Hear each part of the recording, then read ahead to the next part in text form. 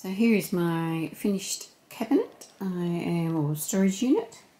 I am very happy with that. So I have another one exactly the same that I am going to build, and it will sit back to back with this one. And so the surface will make a working surface, the two of them together.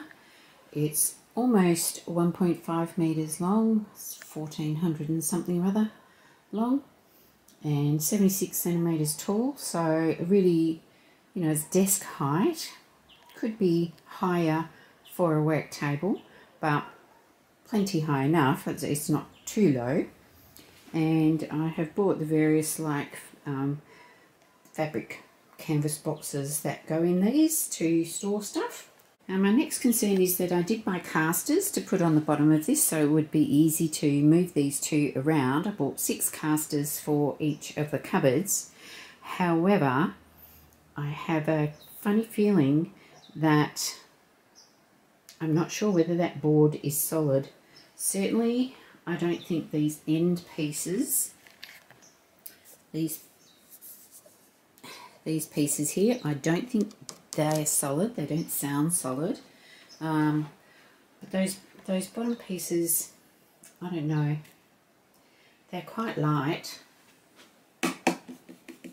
and I'm not certain that it's solid. So if it's not solid, I will not be able to attach casters to it. I just thought they may make it easy to move around. However, it's quite easy to slide on the carpet. At the moment it's empty, so that may be a different story once I get some things in it, but I guess we will find out. So there you go, one put together, one to go. I was quite surprised how quick and easy that was. It was much quicker than I thought it would be. So I am now motivated and inspired to put the other one together straight away as well, which I hadn't really intended to do, but it will allow me to start putting some things inside of there, which allows me to reorganise, which is what this room really needs now. So progress is a good thing.